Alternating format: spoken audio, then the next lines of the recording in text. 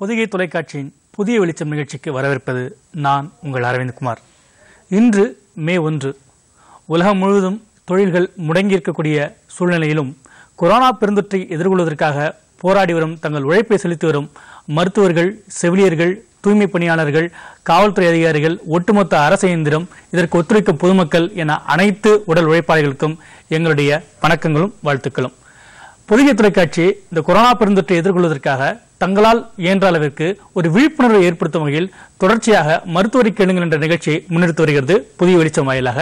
அந்த வகையில் இன்றைய தினம் நமது அரங்கிற்கு வந்திருக்கக்கூடிய சிறப்பு விருந்தினர் மருத்துவர் மற்றும் இரைப்பை அறுவை சிகிச்சை அவரை வரவேற்போம். வணக்கம். வணக்கம் சார். கொரோனா உலகம் முழுக்க இன்னைக்கு அறிமுகமாக இருக்கிற ஒரு சொல்லா மாறி இருக்கு. ஆனால் இது ஒரு தேவையற்ற சொல்லாகவும் இருக்கு. குறிப்பா நீங்க குடல் மற்றும் இரைப்பை அறுவை சிகிச்சை நிபுணர் என்றதால இதுவரைக்கும் கொரோனா என்பது மூச்சு நுரையீரல் சார்ந்த ஒரு சிக்கலா பார்க்கப்பட்ட சூழ்நிலை. இது குடல் மற்றும் இரைப்பைக்கு எந்த அளவுக்கு இணக்கமான ஒரு நோயா இருக்கு? பொதுவாக இந்த COVID-19 வைரஸ் பார்த்தீங்கன்னா நம்ம உடம்புக்குள்ள போறதுக்கு ஒரு ரிசெப்டார் தேவை, ஒரு நுழைவாயில் தேவை, ஒரு நுழைவாயில் தேவை. அந்த ரிசெப்டார் தான் ஏசி இன்ஹிபிட்டார் சொல்லுவோம், அது கால்சியம் சேனல் பிளாக்கர். அந்த ரிசெப்டார்ஸ் நமக்கு மூச்சுக்குழல் நுரையீரல் மண்டலம் ஃபுல்லா இருக்கு, உணவு மண்டலம் ஃபுல்லாவே இருக்கு, GIT ஃபுல்லா இருக்கு. அது மட்டும் இல்லாமல் கல்லீரல் மற்றும் நம்ம ரத்த நாளம்னு சொல்லுவோம், பித்த நாளம்னு சொல்லுவோம், கல்லீரல் இருக்கிறது. இங்க எல்லாமே இந்த ரிசெப்டார்ஸ் இருக்கு. அதனால இந்த வைரஸ் என்டர் ஆகும்போது நுரையீரல் மண்டலம் இல்லாம உணவு மண்டலத்தையும் பாதிக்குது, கல்லீரலையும் பாதிக்குது, பித்த நாளத்தையும் பாதிக்குது. அதனால என்ன ஆகுதுன்னா பொதுவாகவே இந்த வைரஸுடைய தாக்கம்னு பாத்தீங்கன்னா மூச்சு வழியா போகும்போது அவங்களுக்கு வறட்டு இருமல் இருக்கும், லேசான காய்ச்சல் இருக்கும், ஒரு சிலருக்கு பாடி ஃபெட்டிக் ஒரு அரைச்சி இருக்கும். பட் உணவு மண்டலம் பாதிக்கிறதுனால ஒரு சிலருக்கு லூஸ் மோஷன் இருக்கு, ஒரு சிலருக்கு வயிற்று வலி இருக்கு, ஒரு சிலருக்கு ஒரு வாமிட்டிங் சென்சேஷன் இருக்கு, ஒரு சிலர் பசி இல்லாம போயிடுது. இப்ப ரீசெண்டா டேட்டாஸ் பாத்தீங்கன்னா அதோட அறிகுறிகள் அதிகரிச்சுட்டே போயிட்டு இருக்கு. இன்ஃபெக்ஷன் அதிகமாக அதிகமாக உணவு மண்டலம் பாதிக்கிறதும் அதிகமாயிட்டு போயிட்டு இருக்கு. கணக்கு பாத்தீங்கன்னா 145% அவங்களுக்கு உணவு மண்டலம் பாதிக்குது. சோ இவங்களுக்கு காஃப், ஃபீவர், ஸ்னீசிங், அது மட்டும் இல்லாம உங்களுக்கு டயரியா, பாடி ஸ்டமக் பெயின், வாமிட்டிங் சென்சேஷன், பசி குறைஞ்சிருதும் இருக்கு. இதுல இன்னொரு டேட்டா என்ன சொல்றாங்கன்னா 103 பேருக்கு வெறும் GIT சிம்டம்ஸ் மட்டும் இருக்கு. அவங்களுக்கு ஃபீவரோ, காஃபோ, கோல்டோ, தெரியாது, GIT சிம்டம்ஸ் மட்டும் இருக்கு. அப்ப பார்க்கும்போது தெரியுது நமக்கு இது காமன் ரிசெப்டார், அது வழியா போகும்போது இது பாதிக்குன்னு தெரிஞ்சிருக்கு. இந்த அறிகுறி பத்தி பேசும்போது சோதனை காலம், அதாவது ஒரு நோயாளி வருகிறார், அவர் பாசிட்டிவ் நெகட்டிவ் 2 புள்ளிகளை மட்டும் ஒரு நோயாளி, அவருக்கு நோய் இல்லைன்ற மாதிரி பிரிவதை தாண்டி எந்தெந்த காலகட்டத்தில் எந்தெந்த வழிமுறைகள்ல அவருக்கு நோய் தொற்று இருக்கு, ஏன்னா மூக்கில இருந்து பரிசோதனை செய்வது, வாயில் தொண்டையிலிருந்து பரிசோதனை அப்படின்றப்போ எந்தெந்த அளவுகோல் இதுக்கு நடக்கிற அறிவியல் மருத்துவம்? அது ரொம்ப முக்கியமான கேள்வி. ஏன்னா நிறைய பேருக்கு இப்ப என்னாச்சுன்னா RT-PCR ஒரு டெஸ்ட் இருக்கு, ரேபிட் கிட் டெஸ்ட் ஒன்னு இருக்கு, இதுல எந்த அளவு பாசிட்டிவ் வருது என்ன நிறைய பேர் ஒரு கன்ஃபியூஷன் பப்ளிக் இருக்கு. டாக்டர்ஸ் எங்களுக்கு தெரியும். இப்ப பாத்தீங்கன்னா ஒருத்தர் கொரோனா நோய் வந்தா அவங்களுக்கு இன்குபேஷன் பீரியட்னு சொல்லுவோம். சிம்டம்ஸ் வர்றதுக்கு 2 நாள்ல இருந்து 14 நாள் வரைக்கும் இருக்கலாம். பட் ஜென்ரலாவே ஒரு 5 டேஸ்ல சிம்டம்ஸ் வர ஆரம்பிச்சிடும். ட்ரை காஃப் இருக்கலாம், சோர் த்ரோட் இருக்கலாம், லைட்டா ஃபீவர் இருக்கலாம், இதுதான் சிம்டம்ஸ்.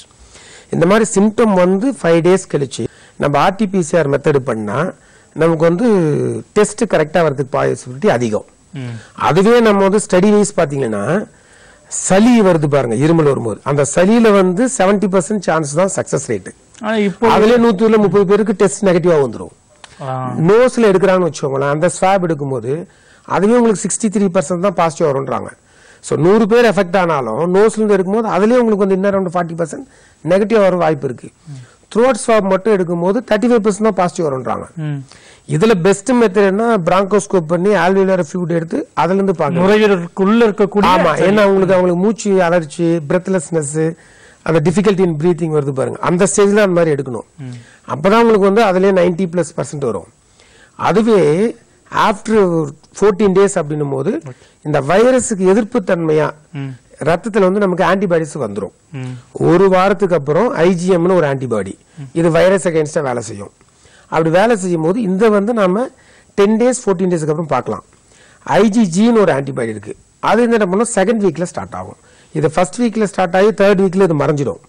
பட் இது செகண்ட் வீக்ல ஸ்டார்ட் ஆகி அப்படியே ஒரு 6 வீக்ஸ் மந்த்ஸ் வரைக்கும் இருக்கும். முழுமையான நோய் தொற்று ஆளாக்கி விட்ட பிறகுதான் அந்த ஆன்டிபயோட்டிக்ஸ் வச்சுட்டு தான் அது இருக்கா இல்லையா ரேபிட் டெஸ்ட்ன்றது வந்து 2 வீக்ஸ்க்கு அப்புறம் பண்ணா நமக்கு 90 to 100% சக்சஸ் ரேட். நம்ம தொடர்ந்து பேசுறதுக்கு முன்னாடி திருப்பத்தூர்ல இருந்து ஆசை தம்பி என்ற நேயர் இருக்கிறார். ஆசை தம்பி மருத்துவர் இருக்கார். உங்களுடைய கேள்விகளை சுருக்கமா கேளுங்க. சரி சார் கேளுங்க. ஆசை தம்பி நீங்க கேள்வியை கேட்கலாம். சார் வணக்கம் சார். Doctor sir. சொல்லுங்க சார், சொல்லுங்க சார். இந்த மாதிரி இடைவெளி விட்டு கூட 3 அடி விட்டாவே மெட்ராஸ்ல இது மாதிரி கொரோனா அதிகமா பாதிச்சிருக்காங்க சார். இல்ல இப்ப அது என்ன நீங்க புரிஞ்சுக்கணும்னா, அந்த சமூக இடைவெளின்றது வந்து 1 மீட்டர்ல இருந்து 2 மீட்டர் கரெக்டா எல்லாரும் ஃபாலோ பண்ணணும். அப்படி ஃபாலோ பண்ணாதான் பாதிக்காது, பாதிக்கிறது குறையும். 100% வந்து வராதுன்னு சொல்லவே முடியாது. எப்படி நீங்க புரிஞ்சுக்கணும் அப்படின்னா, இப்போ வந்து நாம் வெளியில போகும்போது இப்ப எல்லாம் சமூக பரவலை தடுக்கிறதுக்கு மாஸ்க் போட சொல்லியிருக்கோம். மாஸ்க் போட்டுட்டு 100% ப்ரொடெக்ஷன் இருக்குன்னு சொல்ல முடியாது. இந்த கேள்வி கேட்க நினைச்சேன் நீங்க. ஆமா, ஏன்னா இப்ப ரீசன்ட் ஸ்டடியில என்ன சொல்றாங்கன்னா, இன்ஃபெக்ஷன் வந்த ஒருத்தர் மாஸ்க் போட்டுட்டு இருக்காரு, இன்ஃபெக்ஷன் வராம ஒருத்தர் மாஸ்க் போட்டு இருக்காங்க. இன்ஃபெக்ஷன் வந்தவருக்கு வந்து சிவியர் சிம்டம்ஸ் இருக்குன்னு வச்சுக்கோங்களேன், வேற வழியில்லாம வெளியில அவங்க போயிட்டாங்க, போகக்கூடாது, போயிட்டாங்கன்னா அவங்க தும்புறாம இருமுறாங்கன்னா அவங்க மூலமா நமக்கு வரதுக்கான வாய்ப்பு வந்து ஜஸ்ட் 1 to 2% தான் நம்ம மாஸ்க் போட்டிருந்தா. அதுவே அவங்க மாஸ்க் போட்டுக்கிட்டு இருமுறாங்க தும்புறாங்க அப்படின்னா நாம மாஸ்க் போடாம இருந்தா கூட வரதுக்கான வாய்ப்பு 5%. பட் அவங்க மாஸ்க் போடாம இருமுறாங்க தும்புறாங்க, நாம மாஸ்க் போட்டிருந்தா நமக்கு வரதுக்கான வாய்ப்பு 50% மேல இருக்கு. பட் இது என்னன்னா, நம்ம சோசியல் டிஸ்டன்ஸ் ஒரு 2 மீட்டர்ஸ் நம்ம மெயின்டைன் பண்ணணும்னு வச்சுக்கோங்களேன், அது ரொம்ப ரொம்ப சேஃப். ஏன்னா இரும்போது தும்போது வர்ற நீர் திவலைகள் டிராப்லெட்ஸ் சொல்றோம் பாருங்க, அது வந்து அவ்வளவு தூரம் தான் போகும். ரொம்ப மேக்சிமம் ஒரு சிலர் 6 மீட்டர் வரைக்கும் போகணுவாங்க. அது வெரி ரேர் வயலண்ட் காஃப். சாதாரணமா தும்புறது இருமுறது 1 மீட்டர் கொஞ்சம் தாண்டி போகும். அதனால பெஸ்ட் வந்து 2 மீட்டர் கேப் இனிமேல் இருக்கிற மாதிரி பாத்துக்கணும். இப்ப சமூக பரவல் வந்த மாதிரி ஒரு சந்தேகம் நமக்கு இருக்கு. ஏன்னா இப்ப ரீசெண்டா பார்த்ததுல கூட பாத்தீங்கன்னா நிறைய பேருக்கு எந்த ஒரு கான்டாக்ட் ஹிஸ்டரி இல்ல, இருந்தாலும் வந்து 40% ஆஃப் கேசஸ்க்கு வந்து இன்ஃபெக்ஷன் இருக்கு அப்படின்னு இன்று வந்திருக்கக்கூடிய 203 பேர்ல அந்த பிரைம் சோர்ஸ்ன்றதை பத்தி இன்னும் தெளிவான தகவல் நமக்கு வரல. சோ அதனால வந்து மாஸ்க் போட்டா மட்டும் 100% ப்ரொடெக்ஷன் கிடையாது, சோஷியல் டிஸ்டன்ஸ் நம்ம ஃபாலோ பண்ணணும். அதே மாதிரி நம்ம வந்து அந்த கிளீன்னஸ் மெயின்டைன் பண்ணணும். வெளியில போனா கண்டிப்பா மாஸ்க் போட்டு தான் போகணும். அதுல வந்து வெரைட்டிஸ் இருக்கு. சர்ஜி மாஸ்க் 3 லேயர்ஸ் இருக்கு, இல்லைன்னா N95 இருக்கு. அது எதுக்கு அந்த நம்பர் சொல்றோம் அப்படின்னா, N95 அப்படின்னா 95% அது வைரஸை ப்ரொடெக்ஷன் கொடுக்கும். சர்ஜி மார்க்னா 85% ப்ரொடெக்ஷன் கொடுக்கும். ஸோ அதனால தான் அந்த நேம் சொல்லியிருக்கோம். அதுக்கப்புறம் நம்ம மாஸ்க் போட்டாலும் 100% ப்ரொடெக்ஷன் இருக்கானா இல்ல, அதனால N95 தான் 95 தான் கொடுத்துருக்காங்க. ஆமா, அதுலயே N100 ஒன்னு இருக்கு, அதுல வந்து 99.97% ப்ரொடெக்ஷன் இருக்குன்றாங்க. பட் அது நம்ம யூஸ் பண்றது கிடையாது.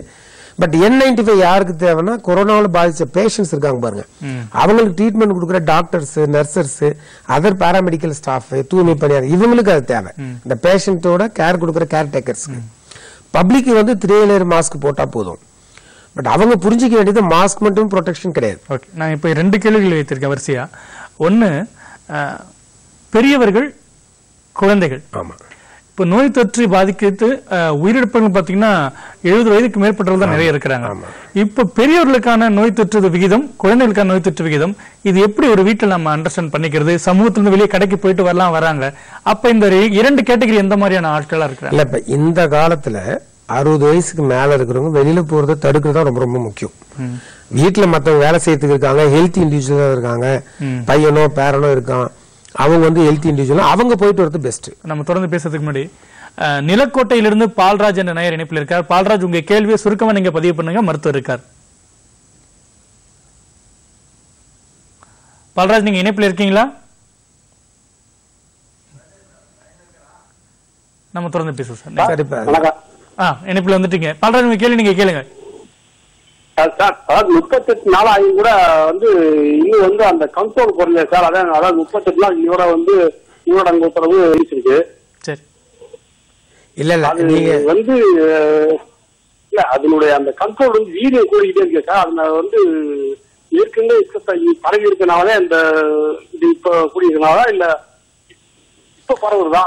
அதாவது நீங்க என்ன புரிஞ்சுக்கணும்னா, இப்போ வந்து ஃபர்ஸ்ட் WHO மத்ததுல என்ன சொன்னாங்கன்னா, உங்களுக்கு 28 days 5 days கேப், மறுபடியும் ஒரு 2 weeks, மறுபடியும் 5 days கேப், 28 daysனா அது பிளாட்டியூ 0 வரைக்கும் எடுத்து போக முடியும்னாங்க. அதே இன்னொரு ஸ்டடியில் என்ன சொன்னாங்க, 49 days கண்டினியூஸா நீங்க லாக் டவுன் பண்ணீங்கன்னா பிளாட்டியூ டு 0க்கு எடுத்துட்டு போக முடியும்னாங்க. ஆமா, பட் என்ன ப்ராப்ளம்னா இந்த சமூக பரவலை தடுக்கணும்னா நம்ம சமூகமும் அதுக்கு ஒத்துழைக்கணும்.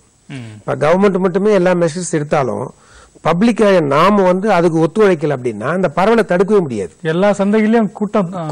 சோ அந்த கூட்டம் இருக்கும்போது கணக்கு பிரகாரம் என்ன சொல்றோம்னா, ஒருத்தருக்கு இன்ஃபெக்ஷன் வந்துடுச்சு, அவங்கள நீங்க தடுக்கல, அவங்க வந்து பப்ளிக்ல சாதாரண மூவ் பண்ணிட்டு இருக்காங்க அப்படின்னா ஒரு மாசத்துல அவங்க மூலமா 400 பேருக்கு நோய் பரப்ப முடியும். 1:400. அதுவே அவங்க வந்து தடுத்து நிறுத்திட்டீங்கன்னா அது பரவறதுக்கான விகிதம் ரொம்ப ரொம்ப கம்மி. அதுவும் இப்ப ரீசெண்டா என்ன சொல்றாங்கன்னா, மேக்சிமம் அவங்களால 15 பேருக்கு மேல இன்ஃபெக்ஷன் பரப்ப முடியாது. 15 எங்க 400 எங்க பாருங்க. இப்ப பிரச்சனை எங்க வந்தது, லாக்டவுன் இருந்தாலும் 100% அது எல்லாரும் நம்ம கடைபிடிக்காத சமூகமும் அது ஒரு ஃபர்ஸ்ட் ரீசன். நம்ம அடுத்த ரீசன் தெரிஞ்சதுக்கு முன்னாடி கோவையிலிருந்து திருப்பதி என்ற நேர இணைப்பில் இருக்கார். திருப்பதி, உங்க கேள்வி நீங்க சுருக்கமா பதிவு பண்ணுங்க. மருத்துவர் இருக்கார், இன்னும் நிறைய பேர் கேள்விகள் கேட்க வேண்டியிருக்கு.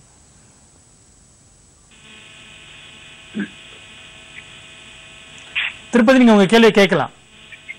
சார் வணக்கம் சார். வணக்கம், சொல்லுங்க. பேசுறேன் சார். சார் எனக்கு வந்து புரோஸ்டேட் கம்ப்ளைண்ட் இருக்குன்னு சொல்லிக்கிறாங்க. இப்போ 36 எனக்கு ஏஜ் 63 சார். எந்த கெட்ட பழக்கம் எதுவும் கிடையாதுங்க. என்ன கம்ப்ளைண்ட் உங்களுக்கு சொன்னாங்க? என்ன கம்ப்ளைண்ட் சொன்னாங்க? ஹலோ திருப்பதி, உங்களுக்கு உண்டான கம்ப்ளைண்ட் என்னன்ற இன்னொரு தடவை சொல்லுங்க. என்னுடைய கம்ப்ளைண்ட் என்ன அப்படின்னா, எனக்கு வயசு வந்து 63 எனக்கு புரோஸ்டேட் கம்ப்ளைண்ட் வந்து இப்போ வந்து ரீசெண்டா வந்திருக்குங்க. புரோஸ்டேட் ப்ராப்ளமா? புரோஸ்டேட். சரி, புரோஸ்டேட் ப்ராப்ளத்தை பத்தி ஒன்னும் யோசிக்காதீங்க, அதை பத்தி பயப்பட வேண்டியது இல்ல. சொல்லுங்க, உங்களுக்கு என்ன சந்தேகம் இருக்கு சொல்லுங்க. இப்ப எனக்கு எர்னியாவும் இருக்குன்னு சொல்றாங்க. அந்த எர்னியா இருந்தா சைக்கிள் எல்லாம் ஓட்டலாங்களா? நான் டெய்லி சைக்கிளிங் பண்றாங்க. நானு சைக்கிளிங் பண்ணலாங்களா? இல்ல, எர்னியா ரொம்ப பெருசா இருக்கா சின்ன சைஸா இருக்கா? சின்ன சைஸா தான் இருக்குன்றாங்க. சின்ன சைஸ்னா நீங்க உங்க அவசியமான வேலையெல்லாம் நீங்க செய்யலாம். பொதுவாகவே இந்த டயத்துல என்ன புரிஞ்சுக்கணும் அப்படின்னா, இந்த கோவிட் டயத்துல எமர்ஜென்சி சர்ஜரி தவிர எந்த சர்ஜரி நம்ம பண்றது கிடையாது. எமர்ஜென்சி சர்ஜரின்றது எப்படி எடுத்துக்கணும்னா, உயிருக்கு பாதிப்பான நிலையில அவங்களுக்கு பிரச்சனை வந்துடுது. ஃபார் எக்ஸாம்பிள், இப்போ வந்து குடல்ல ஓட்டை வந்துடுது, இல்ல பித்தப்பை கெட்டு போய் ஓட்டை வந்து வயிறு ஃபுல்லா இன்ஃபெக்ஷன் பரவிடுது, இல்ல குடலே கெட்டு போயிடுது, இல்ல கைனக் சைடு எடுத்தீங்கன்னா அவங்களுக்கு ஓவரில கட்டி இருந்து அதை முறுக்கிட்டு வலி தாங்க முடியாம எமர்ஜென்சியா பண்ண வேண்டியிருக்கு, சிசேரியன், இந்த மாதிரி உயிர் காக்கிற அறுவை சிகிச்சை மட்டும்தான் நம்ம பண்றோம். மீதி எல்லாமே, அதாவது எலக்டிவ் சர்ஜரின்னு சொல்றது, இவங்களுக்கு வெறுமையான ஆபரேஷன் பண்ணணும், இப்ப பண்ண வேண்டிய அவசியம் கிடையாது. 3 months வரைக்கும் நம்ம தள்ளி போட்டுட்டு அதுக்கப்புறம் பண்றதுதான் நல்லது. இப்ப இவரை பொறுத்த வரைக்கும் பாத்தீங்கன்னா ஸ்மால் சைஸ்ல வந்து பெருசா பிரச்சனை வராது. பட் அதே நேரத்துல வயிற்றுக்கு அதிகமா அழுத்தம் கொடுக்குற மாதிரி வேலையை அவங்க செய்யக்கூடாது. சைக்கிள் ஓட்டுறாருன்னா கேர்ஃபுல்லா ஓட்டணும். நம்ம கேள்வியோட அவர் இருக்காரு. முதியவர்கள் குழந்தைகளை பத்தி நம்ம பேசிட்டு இருந்தோம், அதுக்காக தான் அவர் வந்தார். ஆமா, இப்ப முதியவர்கள் போது வெளியில போறது அவசியம் 100% இருந்தா மட்டும் அவங்க போகணும், இல்லைன்னா அவாய்ட் பண்ணணும். பட் ஒரு அட்வான்டேஜ் என்ன, இப்ப கிரீன் ஜோன் வச்சுக்கோங்களேன், அந்த டிஸ்ட்ரிக்ட்லயோ அந்த ஊர்லயோ இன்ஃபெக்ஷன் இல்ல அப்படின்னா அவங்க அதிகமா பயப்பட வேண்டிய அவசியம் கிடையாது. இப்ப சென்னை மாதிரி வந்து மோர் தென் 1 crore பாப்புலேஷன் ஹாட் ஸ்பாட்னா இங்க 100% வந்து மோர் தென் 60 years இருக்கும் வெளியில போறதை அவாய்ட் பண்ணிடணும்.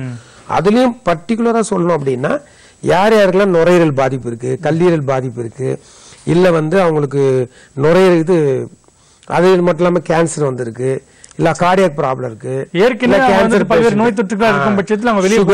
அன்கண்ட்ரோல்டா இருக்கிறாங்க, இந்த மாதிரி இருக்கிறவங்க ஆல்ரெடி உடம்புல ஒரு பாதிப்போட இருக்கிறவங்களுக்கு இந்த நோயின் தாக்கம் அதிகமாயிடும். நம்ம தொடர்ந்து பேசுவதற்கு முன்னாடி திருவண்ணாமலையிலிருந்து தவமணி என்ற நேர இணைப்பில் இருக்கார். தவமணி, உங்க கேள்வி நீங்க பதிவு செய்யலாம். தவமணி, நீங்க கேட்கலாம், உங்க கேள்வியை கேளுங்க. சார், எனக்கு ஒரு 6 மாசத்துக்கு முன்னாடி வந்து இரட்டை புண்ணு மாதிரி இருந்தது, அல்சர் இருந்தது சார் குடல்ல. சரிம்மா. அது ட்ரீட்மெண்ட் போயிட்டு எடுத்ததுக்கு அவங்க கடைசியிலதான் ஸ்கேன் பண்ணி பார்த்தாங்க வயிற்றுல. சரி. இடத்த வந்து புண்ணா இருக்கு அப்படின்னு சொல்லிட்டு ட்ரீட்மெண்ட் பண்ணி கொடுத்து அனுப்பிச்சிட்டாங்க. ஆனா கேஸ் ட்ரபிள் இதுவாகும் போது ஸ்மெல் வருது சார். சரி, இல்ல பொதுவாகவே இந்த நேரத்துல எல்லாருமே என்ன தெரிஞ்சுக்கணும்னா, இதுக்கு முதல்ல என்ன ப்ராப்ளம் இருந்ததோ அதுக்கான ட்ரீட்மெண்ட் கண்டிப்பா கண்டினியூ பண்ணணும். கொரோனாவுக்காக அந்த மெடிசின்ஸ் நிறுத்தவே கூடாது. எந்த ப்ராப்ளம், இப்ப வயிற்றுல புண்ணு இருக்கு, அசிடிட்டி, அல்சர் இருக்கு, எண்டோஸ்கோப் பண்ணிருக்காங்க, ஸ்கேன் பண்ணிருக்காங்கன்னா கண்டிப்பா இந்த நேரத்துல என்ன ஒரு ஸ்ட்ரெஸ் இருக்கும். அதனால வந்து symptom பேஸ்டா, mild சிம்டமா minimum medicines, severe symptoms இருக்கு அவங்க முதல்ல கொடுத்துருப்பாங்க, அந்த மாதிரி மெடிசின்ஸை ஃபாலோ பண்ணணும். அதே மாதிரி இந்த நேரத்துல ஸ்ட்ரெஸ் அதிகமாகும் போது அசிடிட்டி அதிகமாகும். அசிடிட்டி ஆகும்போது அல்சர் மைல்டா இருக்கும்போது சிவியர் சிம்டம்ஸ் வந்துடும். அப்ப டயட் அவன் கான்சன்ட்ரேட் பண்ணணும். டைமுக்கு ஃபுட் எடுக்கணும். எடுக்கிற டயட்ல வந்து அதிகமா மசாலா இருக்கிறது, அதிகமா எண்ணெய் இருக்கிறது, அதிகமா சால்ட் இருக்கிறது, ஃப்ரை பண்ண ஃபுட்டு, வெளியில வாங்குற ஃபுட்டு, இந்த மாதிரி இதெல்லாம் அவாய்ட் பண்ணிடணும். அதே மாதிரி டயட் ஹெவியா எடுக்காம லைட் டயட்டா எடுக்கணும். இருக்கிற டயட் ஹெல்த்தி ஃபுட்டா இருக்கணும். அதே இப்போ கொரோனா காலத்துல நாங்க என்ன சொல்றோம்னா, உடம்புல வந்து எதிர்ப்பு சத்து இன்க்ரீஸ் பண்ற மாதிரி டயட் எடுத்துக்க சொல்றோம். இதை நம்ம தனியாக எதுவும் தேடி போக வேண்டிய அவசியமே இல்லை. நாம ரெகுலரா இருக்கிற காய்கறி, பழங்கள், பால் இதுலயே வந்து நிறைய எதிர்ப்பு சத்து கொடுக்குற உணவு தான் இருக்குது. அப்படி இன்னும் கொஞ்சம் ஸ்பெசிபிக்கா அதை அதிகமா எடுத்துக்கிட்டா அந்த கொரோனா பாதிப்பு இருக்காதுன்னு சொல்றோம். பேசுறதுக்கு முன்னாடி நெசப்பாக்கத்துல இருந்து உஷா என்ற இணைப்பில் இருக்கார். உஷா, நீங்க உங்க கேள்வியை பதிவு செய்யலாம். சரி, ஓகே. இப்போ அட்டெண்ட் பண்ணலாமா? சொல்லுங்க. எனக்கு வந்து இப்ப குவாரண்டைன் தனிமைப்படுத்துதல் சொல்றாங்க இல்லையா? ஆமா, சொல்லுங்க. இப்ப தனிமைப்படுத்துதல்னா அது வந்து இப்ப இன்னொருத்தர் யாராவது டேக் கேர் பண்ணியானோ அவங்களுக்கு எந்த மாதிரி டயட் கொடுக்கலாம்? அவங்களுக்கு மெடிக்கல்லாம் எப்படி அட்வைஸ்லாம் இப்ப நம்மளே இண்டிபெண்டா இண்டிவிஜுவலா எடுக்க முடியாது வித்தவுட் டாக்டர்ஸ் அட்வைஸ். அப்ப வீட்டுக்கு விசிட் பண்ணுவாங்களா, இல்ல நம்ம பேஷண்ட்டை கூட்டின்னு போகணுமா? அது எப்படி சார் தனிமைப்படுத்தி அவங்கள வைக்கிறதுனா இதெல்லாம் வந்து ரொம்ப ஒரு காம்ப்ளிகேட்டடா இருக்கு சார். வீட்டுல தனிமைப்படுத்தி வைக்கிறதுனா அது எப்படி சார் சாத்தியமா இருக்கு? இல்ல தனிமைப்படுத்துனா சிம்பிளா புரிஞ்சுக்கோங்க. அவங்களுக்கு ஒரு தனி ரூமை கொடுத்துடணும். அவங்க திங்ஸ் எல்லாம் அந்த ரூம்ல வச்சிடணும். ஓகே, ஒண்ணு. ரெண்டாவது, டாக்டர் கேட்காம நீங்களா மெடிசின்ஸ் கொடுக்க கூடாது. மூணாவது வந்து இப்ப அவங்களுக்கு வந்து கொரோனா இருக்கா இல்லையானே தெரியாம அவங்க தனிமைப்படுத்த முடியாது. அப்ப டாக்டர்ஸ் அட்வைஸ் பண்ணி அவங்க வந்து அவங்களுக்கு டெஸ்ட் பண்ணி கொரோனா இருக்கா இல்லையான்னு பார்க்கணும். இப்ப முதல்ல எப்படின்னா ஃபாரின் போயிட்டு வராங்கன்னா 2 வீக்ஸ் தனிமைப்படுத்தணும்.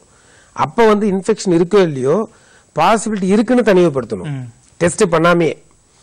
பட் இப்ப வந்து என்ன, அந்த சிச்சுவேஷன் போயிடுச்சு. இப்ப இருக்கிறவங்களுக்கு சிம்டம்ஸ் வருது. ஃபார் எக்ஸாம்பிள் இப்ப அவங்க கேட்கறது, சப்போஸ் காஃப், கோல்டு, ஃபீவர் இருக்கு. அப்ப இது வந்து கொரோனாவில் வந்ததா, சாதாரண ஃப்ளூ வந்ததா, கோல்டுல வந்ததுன்னா அவங்களுக்கு தெரியாது. அப்ப கண்டிப்பா ஃபேமிலி டாக்டர்கிட்ட ஃபோன் பண்ணி கேட்டு அது மாதிரி சிம்டம்ஸ் இருக்கு என்ன பண்ணணும்னு கேட்கணும். கொரோனா வந்தாலும் சரி, இல்ல ஃப்ளூவோ இல்ல கோல்டா இருந்தாலும் சரி, சிம்டமேட்டிக் ட்ரீட்மெண்ட் தான். ஸோ சிம்டமேட்டிக் ட்ரீட்மெண்ட் கொடுக்குறோம். அடுத்த கேள்வி என்ன, தனிமைப்படுத்துறதுன்னா அவங்களுக்கு தனி ரூம்னா அவங்க திங்ஸ் ஃபுல்லா அந்த ரூம்ல இருக்கணும். நம்ம எதுவுமே அங்க இருக்கக்கூடாது. ஒண்ணு. ரெண்டாவது, முடிஞ்சளவு அவங்க அந்த ரூமை விட்டு வெளியில வரக்கூடாது. மூணாவது, அவங்களும் மாஸ்க் போட்டுக்கிறது நல்லது, நீங்களும் மாஸ்க் போடுறது நல்லது. எப்பன்னா இன்ஃபெக்ஷன் கன்ஃபார்ம் பண்ணா, அதாவது எப்ப தனிமைப்படுத்தணும்னா மைல்டு மாடரேட் சிம்டம்ஸ் இருந்தா ஹாஸ்பிட்டல் இல்லாம வீட்லயே இருக்கலாம். பட் அவங்க வெளியில போகக்கூடாது. வீட்லயும் அந்த ரூமை விட்டு வெளியில வரக்கூடாது. அதே மாதிரி அந்த ரூம் வந்து காற்றோட்டம் அதிகமா இருக்கிற ரூம் ஆக்குறது ரொம்ப பெஸ்ட்.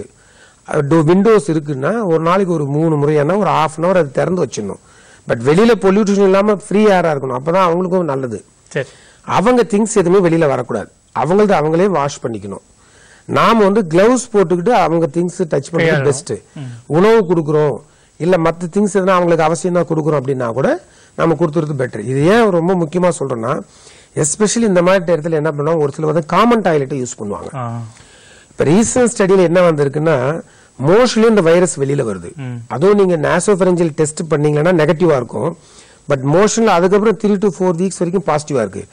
இவங்க வந்து இன்ஃபெக்ஷன் இருந்து மைல்டு மாடரேட்டா இருந்தாலும் தனிமைப்படுத்தவங்க டாய்லெட் இவங்க யூஸ் பண்ணாங்கன்னா இவங்களுக்கு இன்ஃபெக்ஷன் வரதுக்கான வாய்ப்பு இருக்கு. ஃபீகோ ஓரல் ரூட்னு சொல்லுவோம்.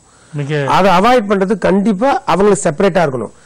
ஒரு சில என்ன சொல்லுவாங்க, சார் வீட்டுல இருக்கிறதே ஒரு டாய்லெட் தான், அப்ப நாங்க என்ன பண்றதுன்னு கேட்பாங்க. அப்ப அவங்க யூஸ் பண்ணா நெக்ஸ்ட் 1 hour நம்ம யூஸ் பண்ணக்கூடாது. கம்ப்ளீட்டா சானிடைசர் போட்டு கிளீன் பண்ணிடணும். ப்ளீச்சிங் பவுடர் மாதிரி யூஸ் பண்ணி அதை கிளீன் பண்ணிட்டாதான் அவரால மற்றவங்களுக்கு இன்ஃபெக்ஷன் பரவாது. தனிமைப்படுத்துறதுக்கு மிக நீண்ட விளக்கம் கொடுத்தீங்க. அடுத்து தாராபுரத்திலிருந்து ரம்யா என்ற நேயர் இணைப்பில் இருக்கார். ரம்யா, நீங்க உங்க கேள்வியை கேட்கலாம். சார் பேசலாங்களா? பேசலாம். ரம்யா சொல்லுங்க. சார் குழந்தைக்கு 1.25 வயசு ஆகுதுங்க சார். சரிம்மா.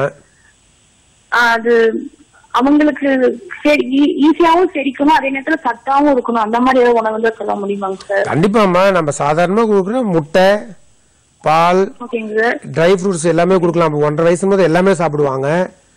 பழ வகைகள் பாத்தீங்கன்னா ஆரஞ்சு, சாத்துக்குடி, கமலாப்பழம், ஆப்பிள் பழம், மாதுளம்பழம், பப்பாளி பழம், இதெல்லாம் உங்களுக்கு வந்து உடம்பு எதிர்ப்பு சத்து கொடுக்கறது தான். அப்கோர்ஸ் நம்ம கிவி ஃப்ரூட்ஸ், செவி ஃப்ரூட்ஸ் எல்லாம் கிடைக்காது. அது வந்து சிட்டி மாதிரி இருக்குன்னு தெரியும். ஊர்ல நீங்க இந்த பழம் எல்லாமே கொடுக்கலாம், ரொம்ப நல்லது. சிட்ரஸ் ஃப்ரூட்ஸ் எல்லாமே உடம்புக்கு எதிர்ப்பு சத்து அதிகமா கொடுக்கும்.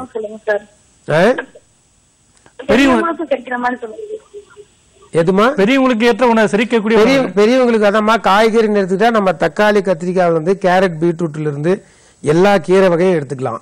அதே மாதிரி கோஸு காலிஃபிளவர் நம்ம அதெல்லாமே சேர்த்து எடுத்துக்கலாம். அதெல்லாம் உங்களுக்கு வந்து எல்லாமே எதிர்ப்பு சத்து அதிகமாக்குறது தான்.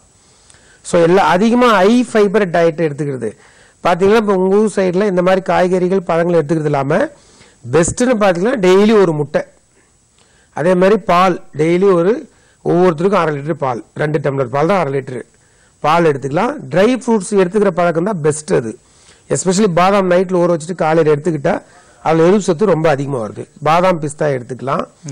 இஞ்சி மஞ்சள் பூண்டு இதெல்லாம் வந்து உணவுல இதுக்கான கேள்வி நான் வேற வச்சிருக்கேன். அதுக்கு முன்னாடி மதுரையிலிருந்து சுதாகர் என்ற நேயர் இணைப்பில் இருக்கார். சுதாகர், நீங்க உங்க கேள்வியை பதிவு செய்யலாம். சுருக்கமா கேளுங்க, நேரம் இல்லை. ஓகே சார், என் பேரு மதுரையிலிருந்து சுதாகர். சொல்லுங்க சுதாகர், சொல்லுங்க சார். கேஸ்ட்ரிக் ப்ராப்ளம் கண்டினியூஸா இருக்கு சார். சுதாகர், இதுக்கு முதல்ல கேஸ்ட்ரிக் டேபிள் மெடிசன் எடுத்தீங்களா? ஆமா சார், இந்த பேண்டப்ரோசோல் ராபிப்ரோசோல் யூஸ் பண்ணிட்டு தான் சார். ஆமா, அது எடுத்திருந்து இப்ப நடுவில் நிறுத்திட்டீங்களா? ஆமா சார், நிறுத்திட்டேன் சார். ஆமா, இப்ப என்ன பண்றீங்க? வீட்டுல இருக்கிறீங்க. இன்டைரக்டா நமக்கு வந்து ஒரு ஸ்ட்ரெஸ் வரும். அப்ப மறுபடியும் முதல்ல இந்த கேஸ்ட்ரிக் டேபிள் வர ஆரம்பிச்சிடும். அப்ப நீங்க என்ன பண்ண, மறுபடியும் ரீஸ்டார்ட். முதல்ல என்ன மெடிசன் எடுத்தீங்களோ அதை எடுக்க ஆரம்பிச்சிடுங்க.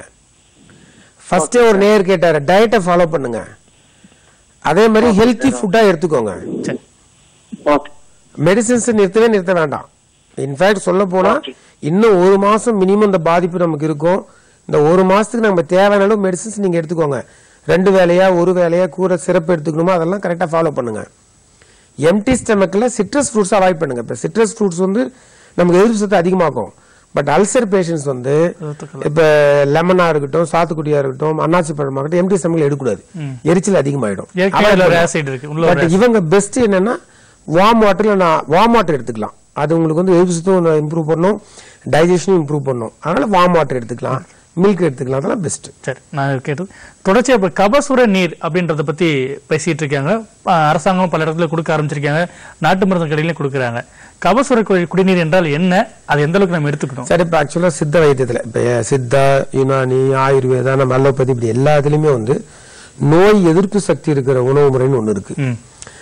ஆன்டிபயோட்டிக்ஸ் அப்படின்னா அந்த எதிர்ப்பு சத்து, இப்ப பாக்டீரியல் இன்ஃபெக்ஷன் வந்து அதை வந்து சரி பண்றதுக்கான ஒரு மெடிசின், அதான் ஆன்டிபயோட்டிக்ஸ். பட் பொதுவாகவே இப்போ வந்து காஃப் கோல்டு இருக்கு அப்படின்னா நாம என்ன பண்றோம், எதிர்ப்பு சத்து அதிகமாக டயட்டை கொடுக்குறோம். அந்த மாதிரி சித்த வைத்தியத்தில் என்ன பண்றாங்கன்னா கபசுர குடிநீர்ன்றாங்க. கபசுர குடிநீர் வந்து ஒரு 15 மூலிகைகள் சேர்ந்து உருவாக்கப்பட்ட ஒரு பவுடர். அதை வந்து நாம அவங்க சொல்ற அளவு பாத்தீங்கன்னா ஒரு தேக்கரண்டி அளவு எடுத்துட்டு அதை 1 லிட்டர் தண்ணி ஊற்றி 1 டம்ளர் அளவுக்கு நல்லா கொதிக்க வச்சு அதை அவங்க வந்து குடிக்கும் போது உடம்புல எதிர்ப்பு சத்து அதிகமா இருந்தாங்க. நோய் எதிர்ப்பு சக்திக்கான ஒரு குடிநீர் இது வந்து வைரஸுக்கு எதிராகவோ பாக்டீரியாவோ எல்லாத்துக்கு எதிராக வேலை செய்யும். இப்ப இந்த கொரோனா டயத்துல என்ன சொல்றாங்கன்னா இதுக்கு வந்து வைரஸ் எதிர்க்கக்கூடிய சத்து அதிகமா இருக்கு, அதனால நீங்க இதை எடுத்துக்கோங்கன்றாங்க. கவர்மெண்ட்லயும் பார்த்துட்டு எடுத்து சொல்லியிருக்காங்க. அது கண்டிப்பா எடுத்துக்கலாம். நமக்கு வந்து எதிர்ப்பு சத்து இம்ப்ரூவ் பண்றதுதான் கபசுர குடிநீர். திருநெல்வேலியிலிருந்து தர்ஷன்ராஜ் என்ற நேயர் இணைப்பில் இருக்கிறார். தர்ஷன்ராஜ், சுருக்கமா உங்க கேள்வியை பதிவு செய்யுங்க. நமக்கு இந்த கொரோனா எடுக்கிறது நோய் எதிர்ப்பு சக்திக்கு என்னென்ன இதுல நம்ம எடுத்துக்கலாம்? அதான் சார், இப்ப நான் உங்களுக்கு லாஸ்ட் இதுல சொன்னேன், காய்கறிகள் பழங்கள் சொன்னேன், இஞ்சி பூண்டு மஞ்சள்லாம் நிறைய அதை சேர்த்து எடுத்துக்கணும். இப்ப குர்குரே மஞ்சள் கேப்சூலா வந்துடுச்சு. அதுக்கப்புறம் ட்ரை ஃப்ரூட்ஸ் எல்லாமே பாதாம் பிஸ்தா அக்ரூட் அதெல்லாமே எடுத்துக்கோங்க. கிரீன் டீ லெமன் டீ இதெல்லாம் எடுத்துக்கோங்க. அது வந்து உங்களுக்கு எதிர்ப்பு சத்து அதிகம். அதே மாதிரி ஓட்ஸ் பார்லி எடுத்துக்கிற பழக்கமா இருந்தா அதை எடுத்துக்கலாம். ஓட்ஸ்லயும் உங்களுக்கு வந்து தூக்கமும் நல்ல முறை, ஹை ஃபைபர், அதுலயும் உங்களுக்கு எதிர்ப்பு சத்து அதிகமாகுது.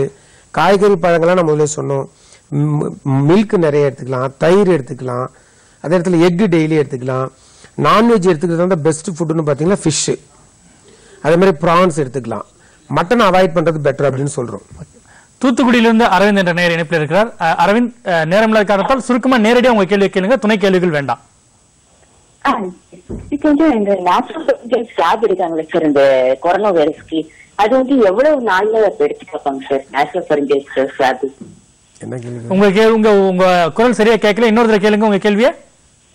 இது நாசோபெரிஞ்சியல் ஸ்வாப் எடுப்பாங்களே சார்? நாசோபெரிஞ்சியல் ஸ்வாப் ஜெனரலா சிம்டம்ஸ் வந்து 5 days கழிச்சு. இப்போ வந்து இந்த வைரஸ் உடம்புக்குள்ள போயிட்டு சிம்டம்ஸ்ல 2 நாள்லயும் வரலாம், 5 டேஸ்லயும் வரலாம், 2 வீக்ஸ்லயும் வரலாம்.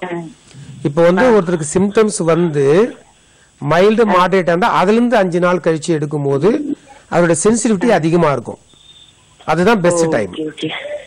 நன்றி. சிம்டம் வந்ததும் போய் எடுக்க கூடாது. ஓகே, நிகழ்ச்சியோட இறுதியா ஒரு கேள்வி கேட்கறதா இருந்தா, பெரியவர்கள், குழந்தைகள், நடுத்தர வயதினர், இப்படி 3 தரப்பினரும் வீட்டில் இருக்கக்கூடிய சூழ்நிலையில எத்தகைய சிறிய உடற்பயிற்சிகள் இல்ல எத்தகைய பழக்கங்கள் இல்ல எத்தகைய உணவு முறை அவங்க தங்களை தற்காத்துக்கிறதுக்கு வசதியா இருக்கும்?